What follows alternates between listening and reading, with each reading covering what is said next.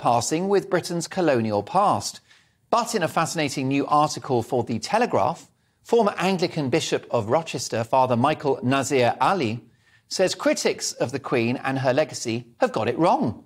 The Queen, he writes, was the face of decolonisation, not the face of empire. He goes on to say, let us remember the Queen as someone who presided over the largely peaceful evolution of the empire into a commonwealth of sovereign nations held together by freely acknowledged ties of history, language and culture. Well, I'm delighted to say that Father Michael Nazir-Ali, who's now a Roman Catholic priest, having converted to the Catholic Church, joins us live in the studio. Father, welcome to GBNews. Yes. Well, thank you for having me. What provoked you to write this article? Well, I'd seen the criticism in the New York Times particularly, not just once, but several times, and then in the Sunday Times, and I thought it needed a response because it was so off-beam, really. Yeah.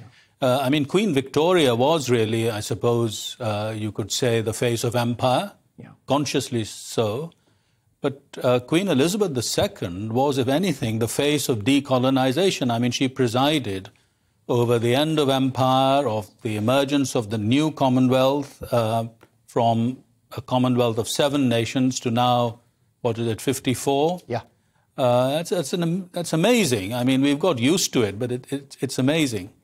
And she valued the Commonwealth. I mean, I know that for a fact. She once said to me, the reason she valued the Commonwealth was its diversity. And I suppose she was thinking of other organizations that might not be so diverse. Yeah, for sure. And she would be mortally wounded to have seen these comments about her following her passing.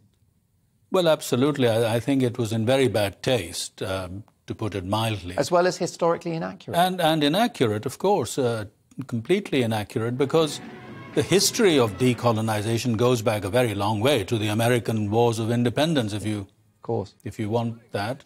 But the interesting thing about the United States was that although they separated from the mother country, as it were, they kept its legal, parliamentary, judicial and administrative systems.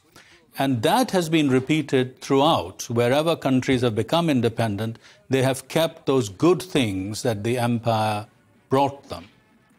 Of course, empires are not all virtuous. There are bad things. There were bad things about the British Empire. There isn't a squeaky clean empire in history, is there? Not at all. And if you're going to compare things, and the British Empire was by no means the worst of them.